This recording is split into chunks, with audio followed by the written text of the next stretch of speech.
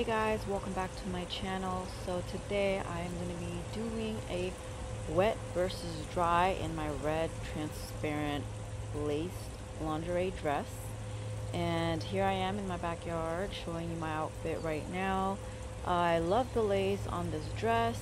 Right now it is the dry version, and we're going to test it out to see what it looks like when wet, how the fabric feels, how it looks, if it ruins the color or anything like that. We are going to test it out. So that's my jacuzzi right there, testing out the water. Feeling it, making sure it's not too cold for me this morning. I think we're all good to go. So yeah, putting my foot in first, seeing that it's not so bad. Alright, about to test it. Let's go ahead and show off the dress a couple more times. Ooh, I think it's a little cold. Oh my gosh.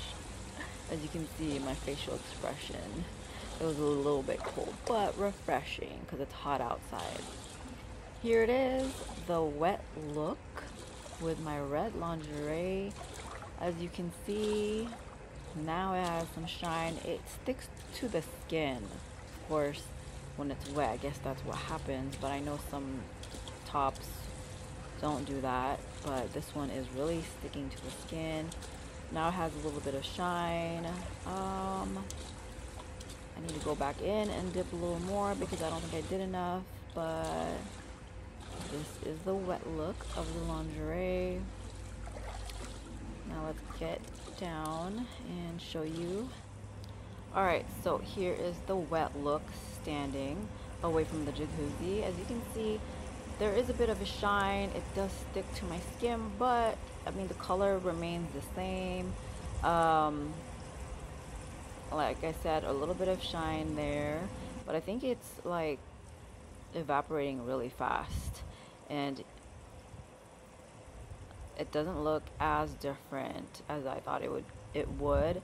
I mean, the color doesn't look darker than when I started with the dry look, but other than that, still looks good. No change in color, just, you know, a little tighter because of the water. And yeah, you guys, that is it. I hope you enjoyed today's video.